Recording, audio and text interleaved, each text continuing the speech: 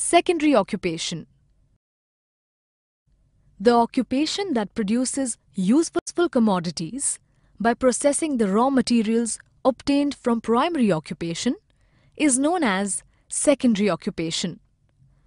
The materials obtained from primary occupation are more often not in desired shape, nature, and quality. Therefore, it is necessary to process these materials into a final product according to our requirements.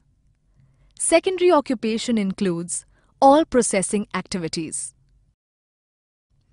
Types of secondary occupation.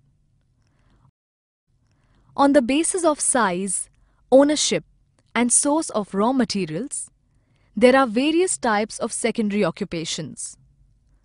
On the basis of size and commodity, there are three types of industries, such as cottage industries, small-scale industry, and large-scale industry. Characteristics of tertiary occupation. Here are few characteristics of tertiary occupation. Tertiary occupation helps in the development of society. Due to tertiary occupation, products are distributed to the consumers in time where there is demand, thereby increasing the value of product. Tertiary occupations are found in urban areas. Number of people working in tertiary occupation is more in the developed regions. Distribution. In Maharashtra, tertiary occupation is concentrated in cities of Mumbai, Pune, Nagpur, Kolhapur, Aurangabad, Solapur. In general, tertiary occupations are found in developed areas and in high-density zones. Quaternary occupation. We have seen that human occupations are classified into three groups: primary, secondary, and tertiary. Due to development of science and technology, different types of services came into existence.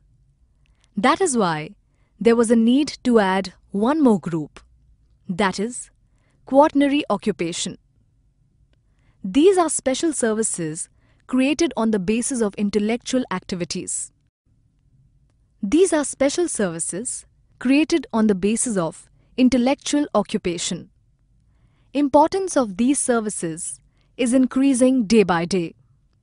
Number of people who are earning their living in these activities is increasing. In these services, imagination and thinking process is involved. Services of quaternary occupations are increasing to make human life more easy and comfortable. In these activities, research, science and technology, information technology, medical science, technological field, administration, and biotechnology are included. Characteristics of quaternary occupations. Here are a few characteristics of quaternary occupations. These occupations are based on an individual's knowledge and skill. They are necessary for the increase in production. In these occupations, capital investment is more. Quaternary occupations help in availability and speeding of secondary and tertiary occupation.